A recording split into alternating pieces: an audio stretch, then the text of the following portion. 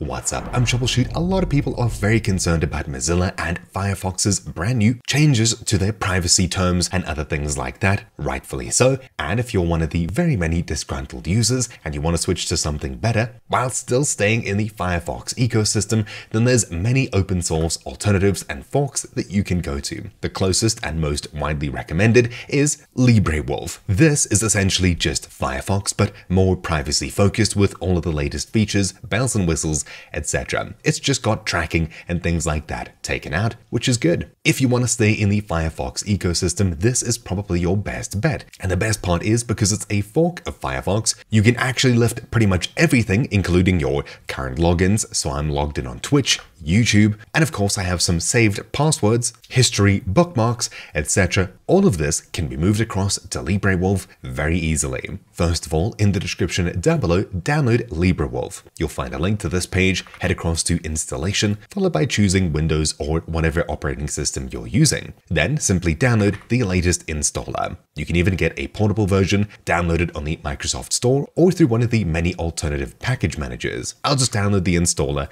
and do it this way. Opening the installer, just click through this as such, wait for this to finish, which could take a short while. And once it's done, you can make a desktop shortcut and launch your brand new installation of Librewolf. And as you can see, it's completely deep loaded and it comes pre-installed with only uBlock Origin, nothing else. How exactly do we get our bookmarks, current logins, and everything like that from our original Firefox installation to here? First of all, if you use Firefox Sync, head into the burger button in the top right, followed by Settings. Then search for Sync, enable Firefox Sync here, so tick, and restart Librewolf. Once that's done, search again for Sync. This time you'll see Sign into Sync and this new icon up here. Either way, sign into your account, which will be your normal Mozilla account, and just like that, you're signed in, your settings and things like that should soon be transferred. However, of course, if things don't come across, click the profile icon in the top right and wait for everything to sync. You can use the Sync Now option and Sync Settings to see what's currently being synced. Use Manage Sync and enable everything you wish in Firefox. So in Firefox, I'll click the profile button or account button, followed by Sync Settings, Manage Sync, and make sure everything I want to be synced is ticked. Then I'll choose Sync Now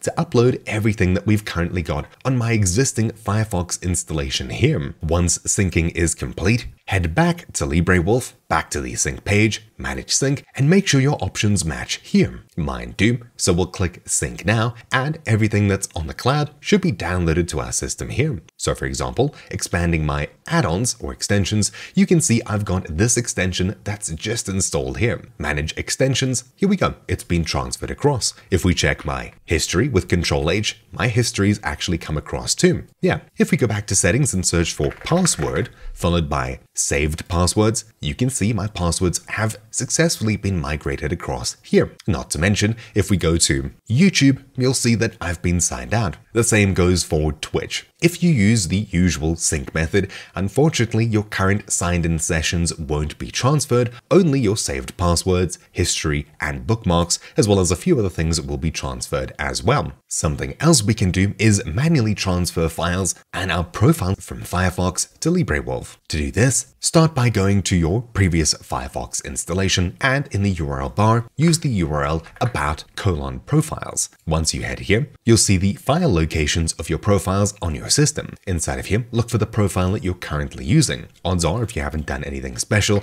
it'll probably be default release. You'll see whichever profile you're currently using has this profile is in use and cannot be deleted. Once you've found the correct one, open both the root directory and the local directory by using these two buttons here. I've got both of them here, the root on the left and the local on the right. I'll put them aside for now and we'll close out of Firefox completely. Then inside of Librewolf, we'll once again use about:profiles and once again find the profile in use and open both of these folders, so root and local. Now that we've opened both of these for both Firefox and Librewolf, close Librewolf and make sure we have Librewolf's folders open, probably at the bottom of your screen, and Firefox's profiles at the top. As you can see here, all we need to do is in the Librewolf folders, head back one to just profiles as such, and then we'll rename the default profile here to -backup or something like that.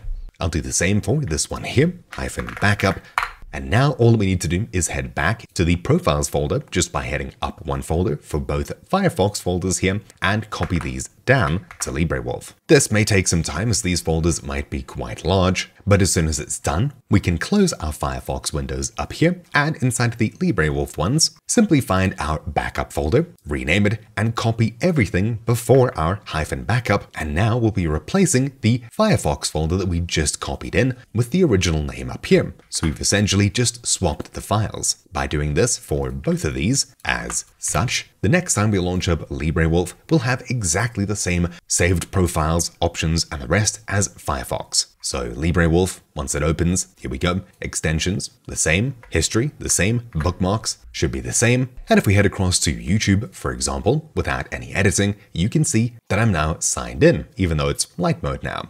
If we go to Twitch,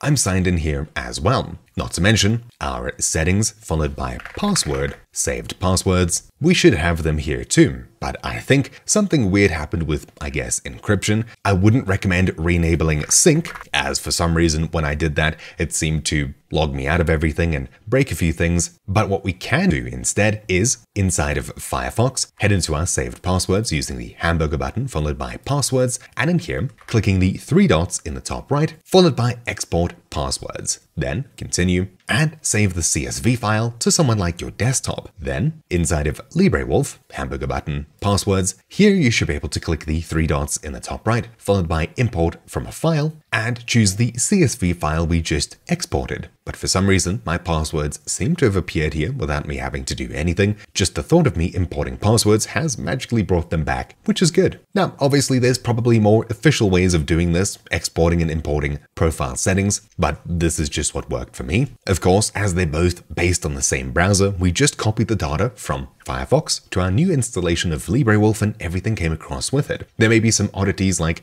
certain settings don't match exactly up, as Librewolf may have slightly different names and things like that, but for the most part, we've picked up one browser and quite literally just one-to-one moved it to another. That's it. As for the performance of Librewolf, it should be almost exactly the same, if not better than Firefox, because it's quite literally the same engine, the same version, just with a couple more privacy-focused tweaks and things like that. But anyways, hopefully you found this video useful. Of course, do let me know down below if there's a more official way of doing this. This is just what worked for me, and if you want to do it, now you know how. And of course, if you wish, in the future, you've got both Firefox and Librewolf installed with the same profile, so if you ever wish to switch back, just open up Firefox and continue there. I wouldn't recommend copying your profile from Librewolf to Firefox.